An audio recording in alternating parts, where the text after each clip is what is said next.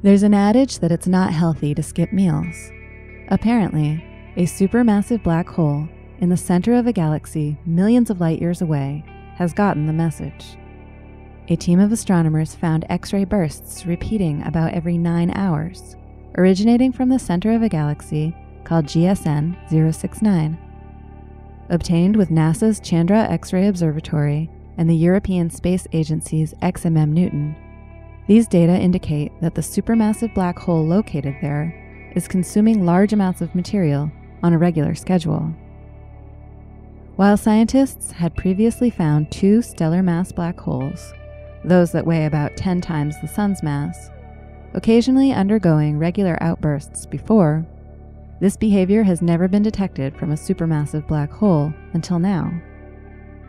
The black hole at the center of GSN 069, located 250 million light-years from Earth, contains about 400,000 times the mass of the Sun.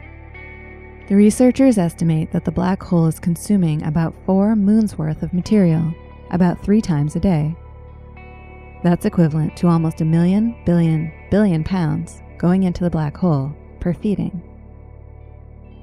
ESA's XMM-Newton was the first to observe this phenomenon in GSN 069, with the detection of 2 bursts on December 24, 2018.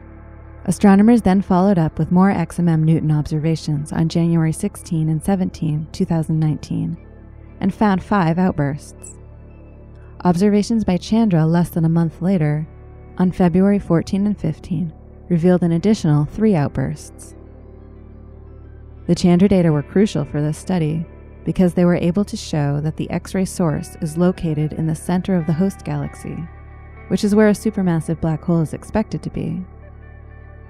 The combination of data from Chandra and XMM-Newton implies that the size and duration of the black hole's meals have decreased slightly, and the gap between the meals has increased. Astronomers are planning future observations that will be crucial to see if the trend continues.